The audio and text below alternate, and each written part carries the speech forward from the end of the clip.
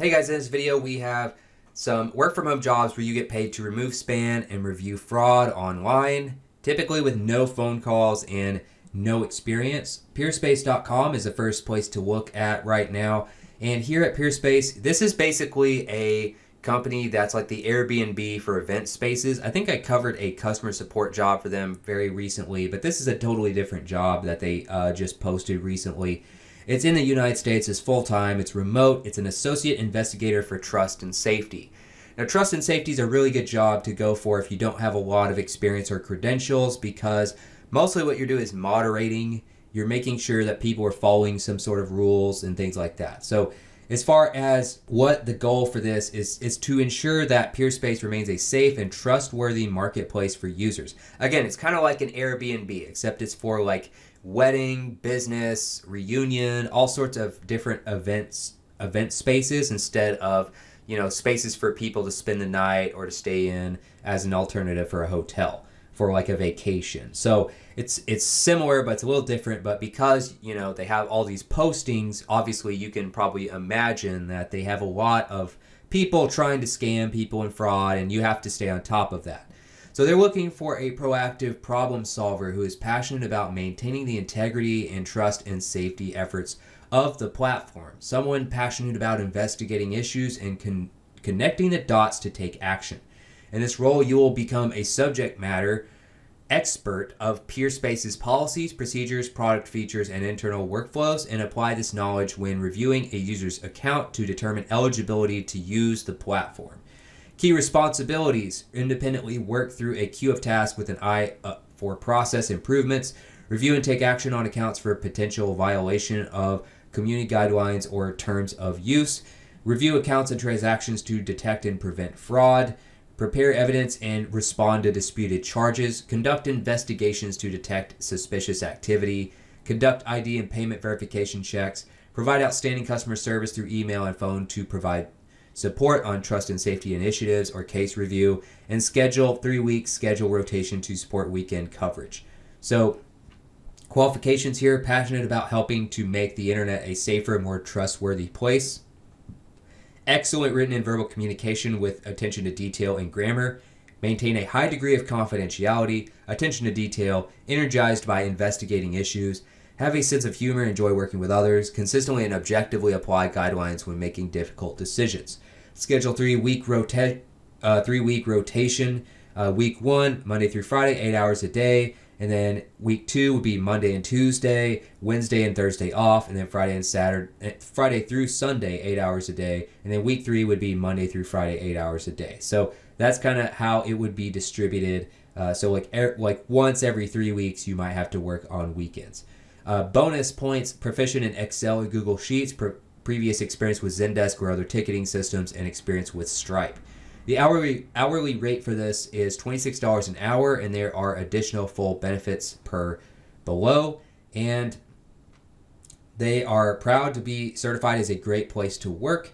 And here are some of the benefits that you can get with this job: 100% employee coverage of medical, dental, and vision insurance, $500 annual professional development allowance, discount on all Peerspace bookings, laptop high-res display and stipend to set up home office, monthly cell phone and internet credit, co-working membership if needed in lieu of home office, access to the Peerspace network of inspiring spaces to do your best work, flexible take it as you need it time off policy, and wellness Fridays observed company-wide.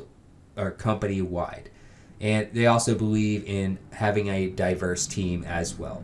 So as far as what other jobs they have available, you can also just go to peerspace.com, scroll down to the bottom, and then go to careers under company. And they have a few other things available. They have a principal software engineer. They still have that customer experience associate available part-time if you're still looking for a part-time position.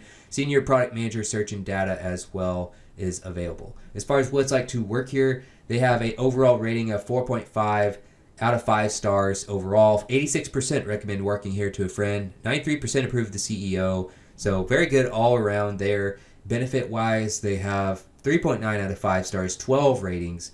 And interview-wise, they have an overall rating of 2.5 out of 5 difficulty. So it's kind of right down the middle in average difficulty. They do have more negative than positive experiences interviewing here, but the sample size is pretty small, so I wouldn't worry too much about it. Next, we have a company called LiveWorld. I've covered this company a few times in the past, and this job at Peerspace reminded me a lot of this job, so I figured I'd throw this in there as an alternative. So this company here at LiveWorld, you can go to liveworld.com/careers, and right now they still have a social media agent job available. They're usually actively hiring for these jobs pretty much all the time. And for this particular job, you're going to be doing basically social media moderation and support. So you're not having to get on the phone with customers or anything like that. But as far as support and moderation, it's very similar kind of to Peerspace. You'll be doing engagement for marketing purposes, adverse events management, and or protection of brand image. You'll provide a great experience for a brand's customers and their online venues, and this position is hourly, part-time, work at home. Flexibility is needed to occasionally work evenings, nights, weekends, and or holidays. Primary responsibilities for the various agent positions may include, but are not limited to, review and take appropriate action on social media posts according to brand guidelines to include rejecting or approving, content tracking and escalating, triage and respond to customers' questions, selecting and personalizing previously prepared responses or in a social context, actively engaging with online users, stimulating, guiding, and participating in conversations, authoring responses on the fly, and research customer service answers, in some cases, client CRM systems. So you'll also identify and escalate trends and topics, sentiment, and emerging issues. So then they have required skills and traits here. Ability to connect with people and communicate in courteous conversational style while making decisions according to guidelines. Ability to compose well-written messages and with good grammar and appropriate punctuation. Notice how they mentioned well-written messages and not mentioning being on the phone here. Strong keyboard skills, ability to navigate between multiple systems or applications simultaneously, demonstrate personal or professional success engaging in a social channel, and recommend education experience. Minimum 18 years of age or older, required 2 to 3 years experience in online moderation and engagement and or online customer service desirable. So this statement is always one that's a little interesting to me because I'm not sure if they're saying all of this is desirable or just the last part, online customer service more specifically. So I think from the way they wrote this, I think it's minimum 18 years of age required, and then the rest of this is desirable because they don't mention the rest of this being required after this age part here. So I think that's basically how it works. Some experience in a call center or environment helpful, work at home experience helpful, social media moderation and engagement experience preferred but not required, healthcare background desirable but not required, experience with social media tools such as those from LiveWorld, Salesforce, Sprinklr, Khoros, or similar tools desirable, college degree or equivalent experience preferred. And then as far as your work from home office setup, dependable high-speed internet, dependable telephone access, ability to work in a quiet and secure home office atmosphere.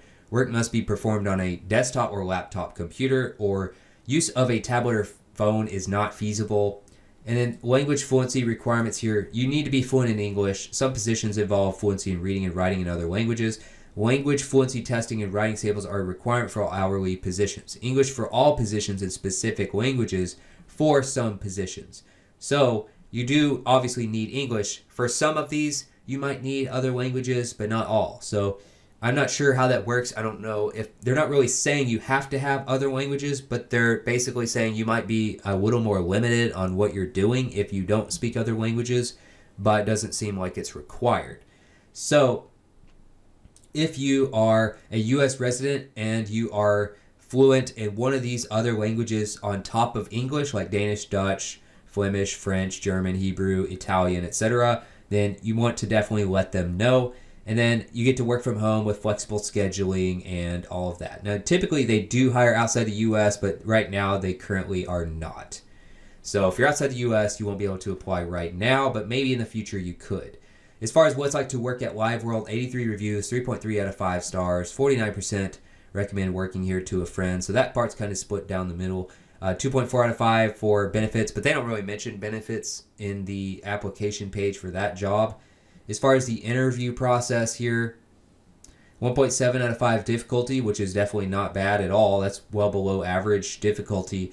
And the most people had a positive experience interviewing here. Not a huge sample size, but those interview scores I'd say are really good. And then as far as salary goes, you can go to, I would say, hourly, since it's mostly part-time, and see what people are making here. So moderator, $29 an hour or so, $20, $30, something along those lines, it looks like is what you could be averaging here. So hopefully this was helpful. Don't forget to subscribe and click the notification bell if you want more daily work from home opportunities like these. Leave me a comment on what you're looking for or what you would like me to post more of, and I'll see you in the next video.